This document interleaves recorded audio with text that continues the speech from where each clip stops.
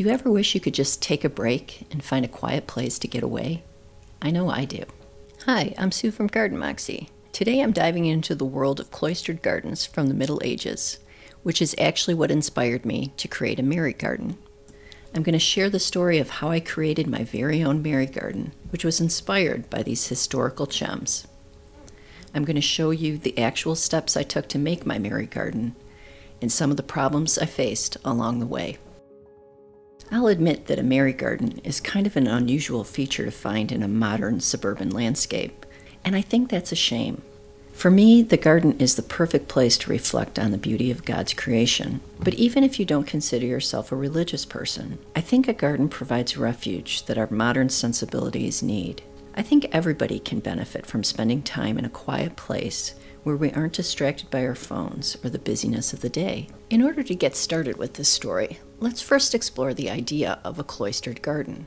These secluded spaces, typically found within monasteries and convents, were places for meditation, reflection, and prayer. They symbolized a connection between the divine and the natural world. With their lush greenery and the serene atmosphere, they had carefully planned out layouts.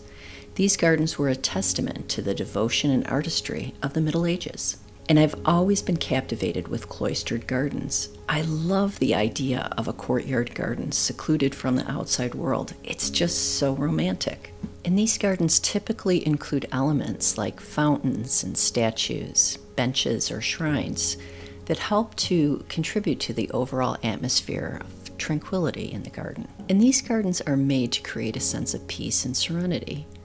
And doesn't that sound like something that we can use in today's world? The idea for my Mary garden started here, when I stumbled upon this marble statue at a local business. In order to get the statue home, my husband Tom and I rented a U-Haul along with a very heavy-duty dolly and brought the statue home. That first season that we brought the statue home, all we really did was place it in the garden. At that point, I knew that I wanted to create a special little nook for the statue, but I didn't start the plans until the following season. I needed to redo the beds so that everything lined up with the statue. I love looking at these old photographs, and you can see here what we did was we lined up the statue to be centered with the arborvitae hedge that was already in place. There was an existing garden border that was surrounded by pavers. The first thing I did was remove the pavers around the existing border. I needed to widen the border to better line up with the Mary statue. I set up some string lines and got to work. The left-hand edge of the border was lined up with an existing white pine. That string line is also lined up with the edge of the boxwood border that's in the other part of the garden. So I started removing some of the turf so that I could widen each side of the borders. At that point, I knew I was going to keep the tree hydrangea and the arborvitae. I wanted to widen the border so that I could add some flowers. I also wanted to add some arborvitae at the top section of the border so that I could separate the Mary garden from the rest of the garden as well. I needed to get a bunch of soil and a bunch of compost delivered so that I could mound up that section of the border.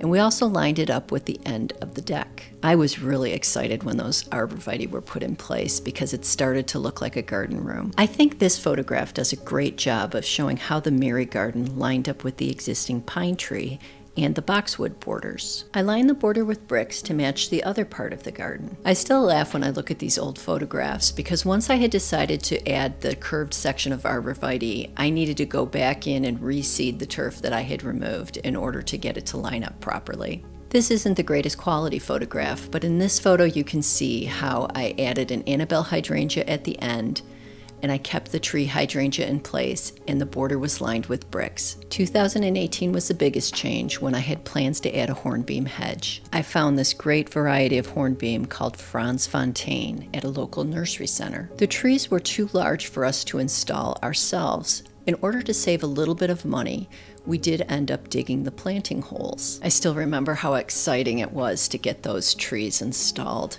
And I'll tell you what, I was amazed that that truck actually fit into the backyard. We had to take the fence in the back section out in order to get the truck through the fence. The team that installed the trees was super professional and they did a fantastic job. And when they were done, we had an awesome hornbeam hedge. Once the trees were installed, I dropped a string line to make sure that everything was lined up with the existing boxwood borders. Those new hornbeam trees really created that special seclusion that the Mary garden needed. This garden has definitely become my favorite place. The hornbeam trees have filled out so nicely, and I'm at the point now where I need to decide if I'm going to allow them to become a complete wall or if I'm going to keep them in a column shape. I try to keep the color scheme in this garden really simple with white and green and chartreuse colors.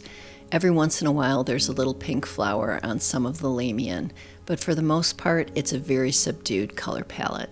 We had an ice storm this season that damaged a lot of the surrounding pine tree branches, and because of this, I'm in a state right now where I'm moving plants around the Mary garden because the garden is getting more sunlight than it used to get in the past.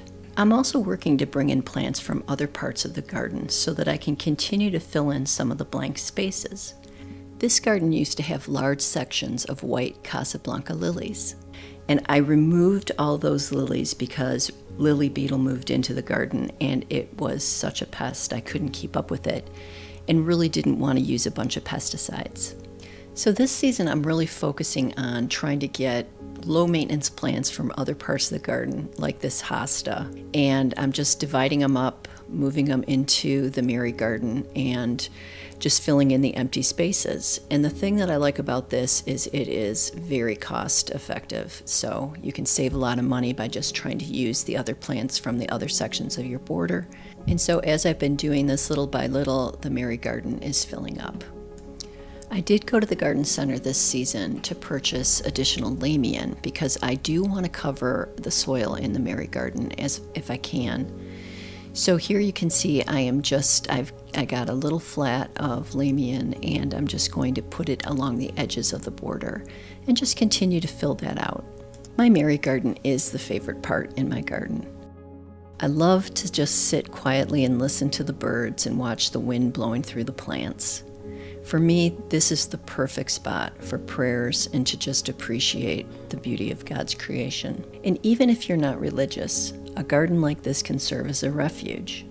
There's no denying that spending time in nature is good for your mental health. Hey, hit me up in the comments below and let me know if you agree. Don't we need a place of refuge in this crazy world we live in? That's it for this video. Happy gardening, friends, and I'll see you in the next one. Anywhere, feel like